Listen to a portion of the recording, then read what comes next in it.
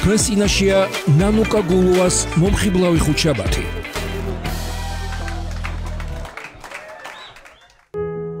გადაცემის გენერალური სპონსორია ჯავრიშვილის კლინიკა ოფთალმიჯი. ტელეფონი 2 133 133.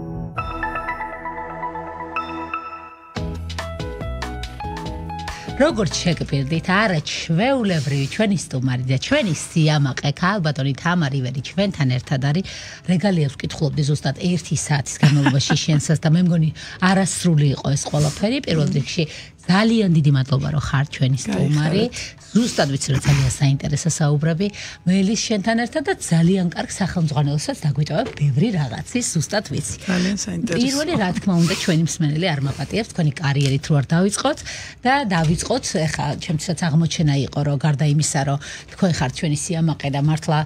ყველას ძალიან გვიყვარხარ გარდა ამისა კიდე ხართ ტრამპლინი თურმე ამ ახალგაზრდების რომელიც საერთაშორისო ასპარეზზე გადიან ჩვენგან და მოგვიყევით რომ ეს ყველაფერი რატომ დაიწყეთ ამის კეთება და როგორ მოხდა ეს ყველაფერი? ისიც რა არის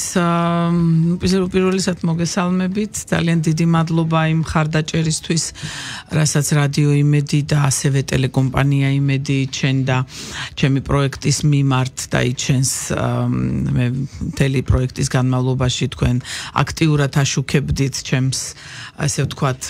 ფესტივალს, ასევე ტელე იმედი და არ შემიძლია რომ ძალიან დიდი მადლობა არ გამოვხატო ამისთვის კიდევ ერთხელ. დიდი მადლობა. კი ბატონო, საჯაროდ ბევრჯერ გამოვხატე და მე ვთვლი რომ რაღაც თანადგომა, რაც შეიძლება ხშირად უნდა იყოს, ესე ვთქვათ, მადლობა გადახდილი. რაც შეეხება ჩემს თავს, ესე ვთქვათ, იცით რა არის, ყოველთვის რა თქმა უნდა მიყვარდა დახმარება იმ ხრივ, რომ ჩვენ თავის დროზე 90-იან წლებში და შემდგომ 2000 წლის დასაწყისში და ამ პერიოდში ძალიან რთულად გავიკაფეთ გზა. და ძალიან ბევრი ეკალბარდი შეგხვდა მე ჩემს თაობას. დღეს უკვე არის ბევრი რაღაც ერაზმუსების საშუალება, ბევრი რაღაც გაიღო, ესე ვთქვათ, კარი, უვიზო მიმოსვლა, მაგრამ მაინც ეს ყველაფერი დიდ თანხებთან არის დაკავშირებული. ახლა ადამიანი რო ადგეს თქვათ ვოკალისტი წავიდეს სადმე კონკურსზე მიიღოს მონაწილეობა, მან ჯერ თვითმფრინავის ბილეთი მინიმუმი 600 ევრო, მერე სასტუმრო სადღაც ერთი კვირა მაინც რომელიც თქვათ იმ ქალაქში, ესეც სადღაც ალბათ ერთი 600-700 ევროსთან არის დაკავშირებული, შემდგომ კვება, მისი თავის რჩენა, მოკლედ სადღაც 2000 ევრო მინიმუმი უნდა 2500 და ეს არ აქვს ელემენტარულად ასე ვთქვათ მომღერალს მამა ჩემი ხუმრობდა ხოლმე მშიერ ვოკალისტს ესე უწოდებდა ხოლმე სადაა შვილო მშიერ ვოკალისტებს ამის ფული ხო და ეხა ეს ხუმრობით მაგრამ მინდა ვთქვა რომ ანუ ის რაც ჩვენ გავიარეთ ეს რთული გზა ეს ეკალბარდები და შემდგომ გავიკეთეთ კარიერა გავიცანით სოფლიოში წამყვანი აგენტები იმპრესარიოები თეატრის დირექტორები მაშინ რისთვის გვინდა ეს ყველაფერი თუ ამ ნაცნობობას ამ მეგობრობას ამ აგენტებთან თეატრის დირექტორებთან რაღაცნაირად არ გამოვიყენებ სიტყვაზე ამ ახალგაზრდა დამწყები მომღერლებისთვის და ეს სხვათაშორის კარიერის მანძილზე სულ ხა აქტიურად არა მაგრამ შიგადაშიგ 2-3-5 მომღერალს რაღაცა ესე სულ ვეხმარებოდი მოსმენები გავუკეთე სხვადასხვა თეატრებში ну აი თუ ვინმე მომმართავდა რომ თამარ აი რამე არ შეგიძლია ან აგენტია რაღაც და თუ ვიცი რომ არ არის ცუდი მომღერალი და რაღაც მიღწევები აქვს რა თქმა უნდა ვეხმარებოდი ხოლმე დანიაში მოვაწყე მოსმენა ავსტრიაში მოვაწყე მოსმენა და იტალიაში კიდე რამდენიმე ქალაქში ჩემი კოლეგებისთვის ბავშვებისთვის უბრალოდ ახალგაზრდა კოლეგებისთვის და შემდგომ აი ძალიან ესე ვთქვათ როდესაც საქართველოში ჩამოვედი და რაღაცა პერიოდით ავიღე ჩემ შემოქმედებაში პაუზა ბავშვების გამო იქ რაღაც დედა ავადმყოფობდა ნუ ყველაფერი ერთად დამემთხვა ამ პერიოდში დავიწყე მუშაობა კონსერვატორიაში, პედაგოგად, მიწვეულ პედაგოგად და აი, როდესაც ბავშვებს ვეხმარებოდი და ჩემს ხელში ესე ვთქვათ გადიოდა ეს ნიჭიერი ახალგაზრდობა, რაღაც ნელ-ნელა მომიმწიფდა ეს იდეა, რომ დამეარსებინა ესეთი ფესტივალი, რომელიც ასევე შეიცავდა როგორც კონცერტებს, ვთქვათ, რაღაც სადღესასწაულო საზეიმო კონცერტებს, გალა კონცერტებს, ვთქვათ, რაღაც აუმავლოდ შეიძლება სპექტაკლებს, საკონცერტო შესრულებით თუ ესე ვთქვათ, ჩვეულებრივი დადგმით, ასევე ძალიან დიდი აქცენტი ექნებოდა ვოკალისტთა საერთაშორისო კონკურსზე, მოსმენებზე, მასტერკლასებზე და ეს ჩემი ხედვა და იდეა და ეს ყველაფერი გავანდე ქალბატონ თეა წულუკიანს, ჩვენს კულტურის მინისტრს და ეს ამ ყველაფრის ჩანასახი იყო ის, რომ ის ძალიან აღფრთოვანდა და მითხრა, რომ თამარ, აი საქართველოში ამ ამბავს ესე ვთქვათ, არავინ არ ეწევა, ეს ნიშა ესე ვთქვათ თავისუფალია და მეც ძალიან დიდი სურვილი მაქვს, რომ დამწყებ მომღერლებს და ხელოვანებს რაღაც გაუკეთდეთ და თუ შენი კონტაქტებით და შენი ესე ვთქვათ ნაცნობობით, მეგობრობით და აი ამ დონეზე შეძლებ, რომ იმ დონის ხალხი მოიწვიო, რომ ამ ახალგაზრდებს რამე დაეხმარო, რატომაც არა მეგვერდზე დაგიდგებიო და აი შარშან იყო ეს პირველი სტარტი, როდესაც მან თითქმის სრულად დამიფინანსა პროექტი, რა თქმა უნდა, ასევე დიდი თანადგომა მქონდა აჭარის კულტურის სამინისტროსი და იქაური მერიის, ბათუმის მერიის და აჭარის ხელმძღვანელობის. მაგრამ აი ეს პირველი, ესე ვთქვათ, იდეა და პირველი მხარდაჭერა, რა თქმა უნდა, საქართველოს კულტურის სამინისტროდან და ქალბატონი თეასგან უშუალოდ წამოვიდა და მე კიდევ ერთხელ მინდა რომ თქვენი რადიოს საშუალებით მას ძალიან დიდი მადლობა გადავუხადო, იმიტომ რომ ეს არ არის მხოლოდ რაღაც თამარ ივერის ფესტივალი და რაღაცა ვიწრო ჩარჩო, არამედ მან ესე ვთქვათ საფუძველი ჩაუყარა საქართველოში ვოკალური ხელოვნების ძალიან დიდ ხელშეწყობას და უკვე იგრძნობა, რომ რაღაც უკვე ნელ-ნელა უფრო დაინტერესდნენ ახალგაზრდა ვოკალისტები ჩაბარებით კონსერვატორიაში, იმიტომ რომ ნუ აქამდე თუ რაღაც გაურკვევლობა იყო, რომ აი რო ჩავაბარებთ, მერე რა ვქნათ და მერე სად გვაქვს იმის თანხები, რომ სადმე წავიდეთ. ეხლა უკვე რაღაცა ეს მოტივაცია და ეს პერსპექტივა რო დაინახეს, რომ ვატარებთ ესეთ მოსმენებს, მასტერკლასებს, კონკურსებს, აიწია ესე ვთქვათ ინტერესმა და აქტივობამ და მოკლედ ძალიან გამეხარდა ეს ყველაფერი, ამაზე მერე დაწვრილებით ვისაუბროთ. ძალიან კარგი. ორი მიმართულებით არის, შენ კონკურსიც გააკეთე თამარ და თან მერე უკვე ფესტივალიც გააკეთე. ანუ ესე გადავწყვიტეთ, რომ ერთი წელი იქნება ვოკალისტთა საერთაშორისო კონკურსი, მეორე წელი იქნება უფრო მეტად მოსმენა, მასტერკლასი, უფრო კონცერტები და ნუ ეს კონკურსისთვის. ხო, ან რაღაც კონცერტი უფრო შერეული, მაგრამ ეს ყველაფერი გათვლილი იქნება ახალგაზრდების ხელშესაწყობად და ნუ რა ვიცი, ეს კონცერტებიც და ყველაფერიც ასე ვთქვათ მათი მონაწილეობით იქნება და რა თქმა უნდა ხა სამომავლოდ რაღაცა სპექტაკლებსაც ჩამოვიტანთ უცხოეთიდან, რაღაცა გვექნება გალა კონცერტები, სადაც აი ამ კონკურსში გამარჯვებულებს, ვთქვათ რაღაცა წარჩინებულ დამწყებ მომღერლებს მივაღებინებთ მონაწილეობას. მოკლედ ყველაფერი იტრიალებს აი ამ ახალგაზრდა ხელოვანების გარშემო. ძალიან დიდი მადლობა. ალბათ ეს იდეაც სწორედ ახლა რო გისმენთ, მივხვდი რომ იქიდან გაჩნდა, რომ აი თქვენს ახალგაზრდობაშიც როცა დაიწყეთ სიმღერა, იმაში რო ყოფილიყო ეგეთი რაღაცა, ალბათ უფრო მალე გაივლიდით იმ გზას, რაიმე ძალიან რთული გზა მქონდა, ბევრმა მახსოვს თავის დროზე ბიზნესმენმა, ორგანიზაციამ, ნუ ახლა მე ვყვები 90-იან წლებს კარები გამომიხურეს, ჩემი არ ჯეროდათ, ჩემი გამარჯვები, სულ სახანვის უტოვებდი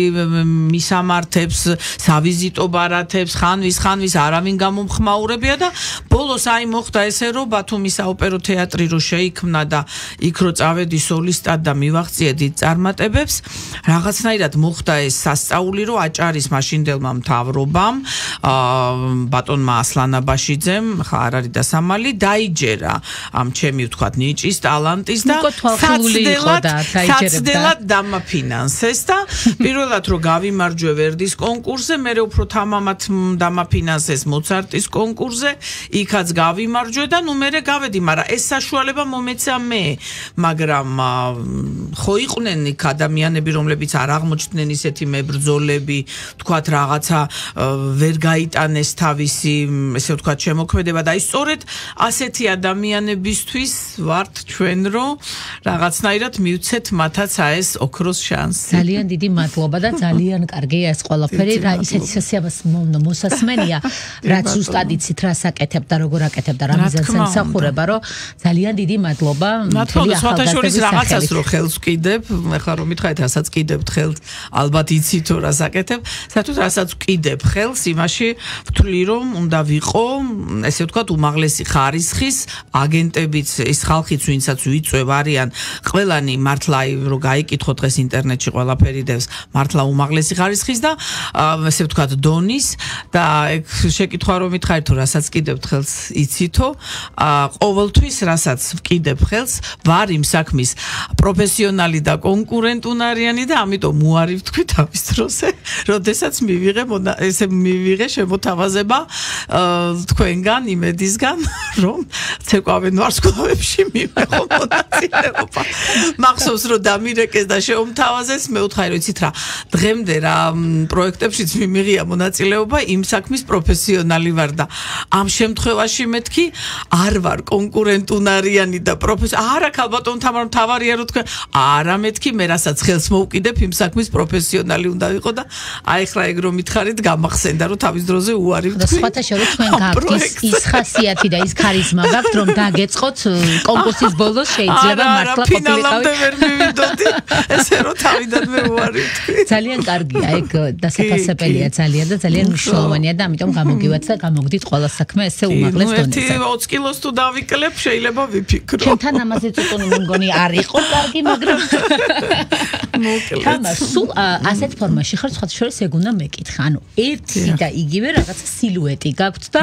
ადვილად ხდება ეს თქვენ ცხოვრებაში ამის მიღწევა თუ ამისთვის. კიდეც, იმიტომ რომ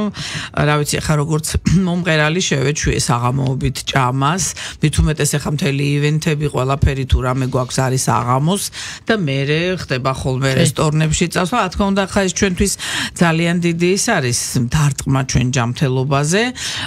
მაგრამ ვცდილობ რომ აი დიეტას და რაღაცებს ხა ეს არ შემილია გაიღვიძე 100 გრამი ეს 200 გრამი, აი ეს რო იტყვიან ეს ჩემი არ არის. ელემენტარულად ვცდილობ რომ ტკბილეული ამოვიღო და ცომეული ამოვიღო და ნუ რაღაც ამით ვაბალანსებ და ნუ აი საღამოთი არ ჭამა რაღაცა ინტერვალი შიმშილის, ნუ აი ეგეთი რაღაცები, თორე ისე რომ ხა გრამებით დამიწეროთ რა უნდა ვჭამო, ნუ მაგაზე მეკეტება გონება ეგ არ შემიძლია. ისედაც ეგ მოითხოვს ძალიან ბევრ თავისუფალ დროს და რაღაცნაირად სხვანაირ რეჟიმს. და თან აი ყოველ 3 საათში, ყოველის აი ზოგჯერ ხდება რომ ყოველ 3 საათში ან გაკვეთილი გაქვს, ან ტრანსპორტში ხარ, ნუ არ არის ეგრე რომ რაღაც ჩვენი ცხოვრება რომ რაღაც ესე რომ ესე იგი ინტერვალული დიეტის კალი არა. ხო, და შაქრის და შაქრისა და ცომზე უარის თქმა და ინტერვალული ყვება პრინციპში ეს არის. აი თქვი უარი და ცომეუზე აი შაქრისკენ და აი უფრო სწორად რაღაც ტკბილე შოკოლადისკენ და იმისკენ აი ბოლომდე ვერ ვანებე. ხო, აი ესე ჩემ ხელს იმაშვები ხოლმე ვიჭერ, მაგრამ მაინც მიდის. არა, ხო, იმიტომ რომ სულ რაღაცნაირად ერთი სილუეტი გაქვს და ამის შენარჩუნება ალბათ ძალიან რთული არის. აი ესე 5 კილომეტრი ნაკლები მოვიმატებ, მე ისევ დავიკლებ, მაგრამ ნუ რა ვიცი, ეს არის ცხოვრება. ეს არის ცხოვრება, მთავარია რომ გადასარევად გამოიყურებით, ანათებთ აქედან, რაც თავარია და ეს თქვენს აი ჯულია რობერტსზე წერა რომ იქ იმაში რო არის ფილმი მშვენიერი ქალბატონი ფრიტიბობა, იქ რო აცვია რაღაც კოპლებიანი კაბა. მისი პოპულარული წერა, ხო, ნუ რაღაც ყავისფერი კოპლებით. ეს კაბა იყო ყოველთვისო მისი საზომიო, მთელი ცხოვრებაო ეს კაბა უკიდიაო და სულ იცვავდა ამ კაბას და იმ კაბაზე ატყობდა მოიმატა თუ არა. და ნუ რაღაც პერიოდის წინ რო ჩავიცვი ჩემი საკონცერტო კაბები ძველი და შუაში უკვე რო ელვა აღარსის რო არის ელვას რო ეძახია რო გაჩერდა იქ მივხვდი რომ უკვე ჯობია რომ მეც ჯულია რობერტსივით რაღაც კაბებზე მეკონდეს ერთი კონკრეტული კაბა კი ბატონო ჯულიასგან განსხვავებით თქვენ არაჩვეულებრივი შვილები გააჩინეთ და ეს მოითხოვს იმ რაღაცა კაბების ელვის შეჩერებას რაღაცა დროით არა ჯულიასაც ყავს მაგრამ იმას რომ ხელშეწყობა აქვს ალბათ და იმას რომ ფინანსები ეს ცოტა სხვა თემა ესე რომ ეს კარიერული წინსვლა თქვენია ესეთ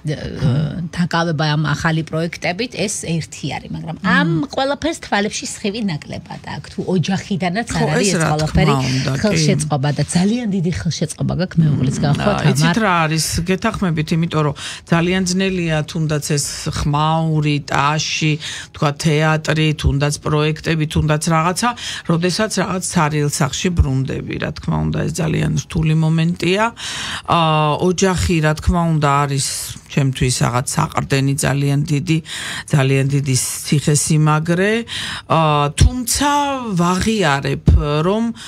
რაღაცაც წამართვა ოჯახმა ვთქვათ ის რომ მე ისე ვეღარ ვარ ჩართული ვთქვათ ჩემ საქმეში ისე ჩემოდნებზე ვეღარ ვზივარ ისე ბოლომდე 100-დან 100% ვერ უძღვნი, რა თქმა უნდა, რაღაც წამართვა, მაგრამ იცით რა არის ეს ამა ღირდა, იმიტომ რომ ახლა ადრე თუ გვიან რაღაცა, ესე ვთქვათ, ჩვენი შკალა ინტენსივობის იწევს ქვემოთ, როდესაც შვილები გეყოლება და მეუღლე კი რაც შეუძლია ხელს მიწყობს, ნუ იმიტომ რომ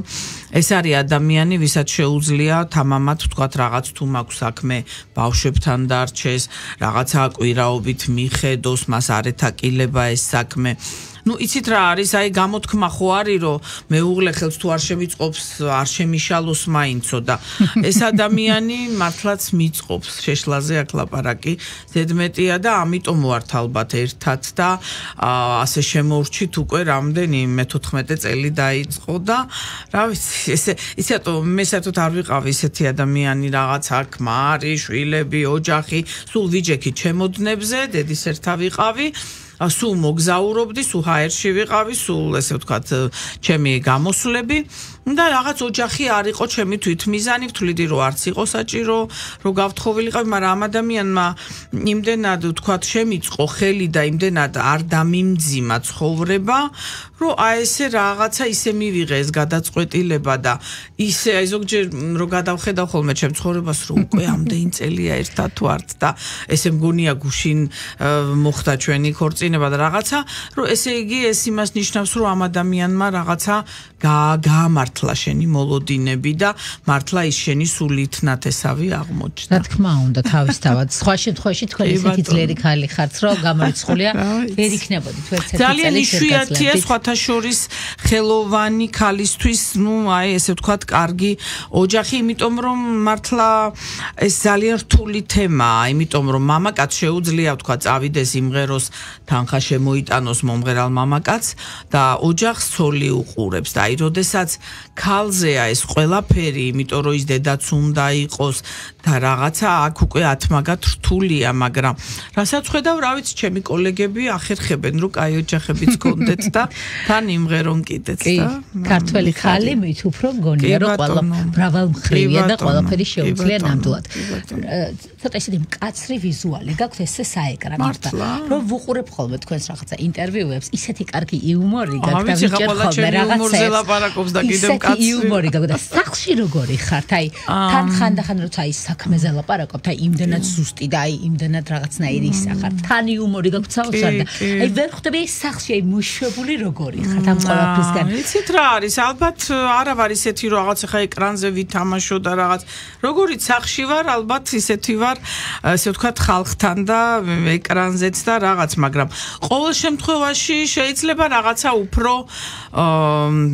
შეიძლება რაღაც უფრო შეიძლება მხიარული ვიყო ოჯახურ წრეში, იმიტომ რომ ხა ბავშვებთან და მეუღლესთან და რაღაც იქ უფრო მოშვებული ხარ და